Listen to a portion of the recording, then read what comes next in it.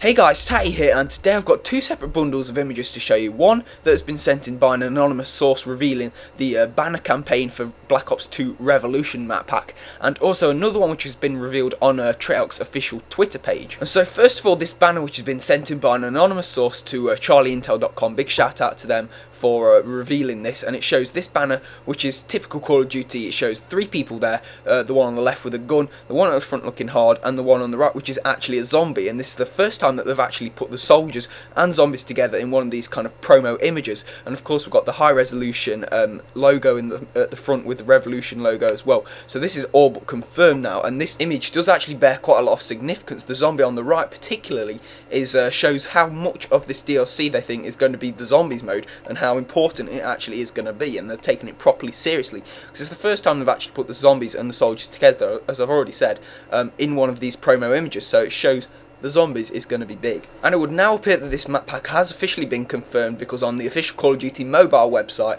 they actually put it up accidentally. I think it's just been leaked onto there, and it says DLC map pack available January 29th, first available on Xbox Live. So that is that map pack that we've been talking about, and it's been leaked, and they're obviously on the verge of releasing it into the worldwide news.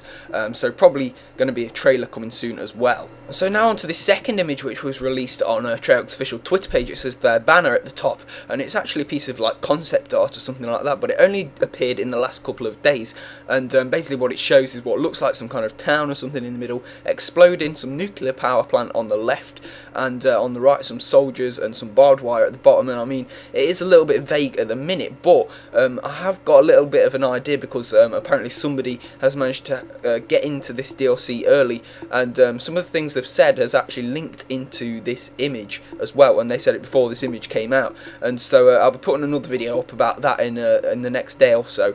So make sure to subscribe if you haven't done already. That is it for the minute. Thank you very much for watching, guys. Quick likes really appreciated. Check out all my previous videos on my channel right now, and until my next video, thank you very much for watching, and goodbye.